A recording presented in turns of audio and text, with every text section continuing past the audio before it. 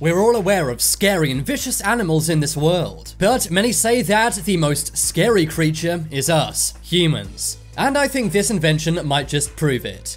The Brazen Bull is said to be the worst punishment in all of human history. It was a torture and execution device designed in ancient Greece. It's unimaginably cruel and genius. And it's quite a stunning story when you hear what happened to the inventor and proposer of this. I'm Charlie, and today we're going to look at the Brazen Bull, the worst punishment in history. Before we get it on, why not subscribe and press the notification bell?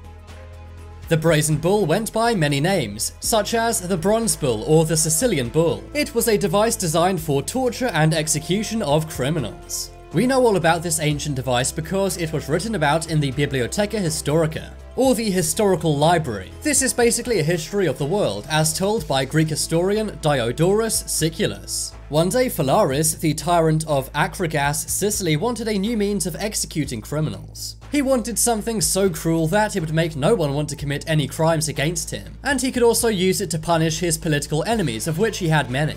So that's when he consulted Perilos of Athens, who was an inventor. It's not exactly known when he built the Brazen Bull, but it's said he pitched it somewhere between 570 and 554 BC. Phalaris loved the idea because he was a total madman. After all, he was literally known as the Tyrant of Akragas. So he paid Perilos a lot of money to make the Brazen Bull out of bronze. Phalaris said he wanted something very evil and cruel. After all, this is a man so evil he would sometimes eat babies. So Perilos went to work and created the Brazen Bull. It was made entirely out of bronze, totally hollow inside, and on the side of it was a small door. It was designed in the form and size of a real bull, and inside it had an acoustic apparatus. This would convert the victim's screams into the sound of a bull. A criminal would get inside it and a fire would be lit underneath the bull. The person would then slowly be cooked until they passed away. This would take many hours and is said to be the worst pain imaginable. Bronze is known to heat up to extreme temperatures and there was no way out. When the victim was screaming in pain, his sounds would be made into that of a bull. That's because of a carefully distorted pipe system inside the Brazen Bull. This would give anyone watching the spectacle quite a show.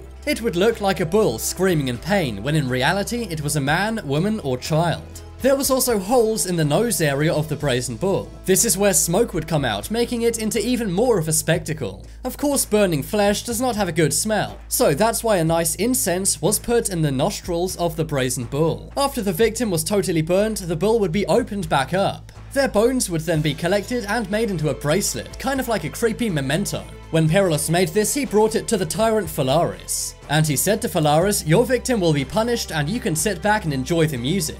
But there was a twist. Phalaris said he wanted Phalaris to confirm that it worked. He said, "Get inside and pretend to scream so I know the acoustic apparatus works." Perilos obliged and got into the Brazen Bull and began to shout. But as he did this, Phalaris locked him inside and lit a fire underneath, taking his life. Some say this is because Phalaris did not want to pay. But because he was so rich, many historians doubt this. Instead, some say it's because Phalaris was so taken aback by his cruelty. Phalaris apparently said that Perilos had a genius cruelty. However, later on, Phalaris got his comeuppance. In about 550 BC, he had his downfall. He was overthrown by Telemachus. This was the Theron of Akragas. And Phalaris was then put in his own Brazen Bull and burnt. So he literally got karma for what he did. He was put in the very invention that he commissioned. It's kind of ironic that both the inventor and funder met their fates inside the Brazen Bull. This of course all happened in ancient Greece, but apparently that's not where the use of the Brazen Bull stopped. It's said that in ancient Rome the Brazen Bull was also used. This was during the Romans' persecution of Christians. Famously, St. Eustace was apparently roasted in the Brazen Bull with his wife and children.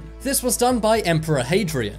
The Bishop of Pergamon was also said to have been roasted in the Brazen Bull. This was done in 92 CE by Emperor Domitian. Some also claim that the device was used 2 centuries later. This was when Pelagia of Tarsus was burnt in it in 287 CE, and it was apparently last used in the year 497. That is when a Roman usurper was roasted in the bull by King Alaric II. So there we have the total history of the worst punishment in the history of mankind. It really makes you think, although we have bad punishments now, at least it's not as bad as this. I wonder what things we do today which seem normal will be seen as totally brutal in years to come. One thing is for certain, humans sure can be brutal. If you want some more amazing videos, then check out my second channel. But as always, thank you for watching. There are some more videos you may like on screen right now. Drop a like if you enjoyed, and if you haven't already, then what are you waiting for? Subscribe to Top 10s.